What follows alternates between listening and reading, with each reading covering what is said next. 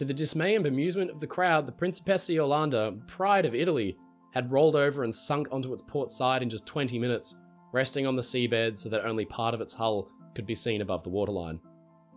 So Jolanda's builders had worked to a really tight schedule and had actually almost totally completed the ship prior to launch, installing all the fittings, interiors and furniture, the funnels and the superstructure, all before launching the ship.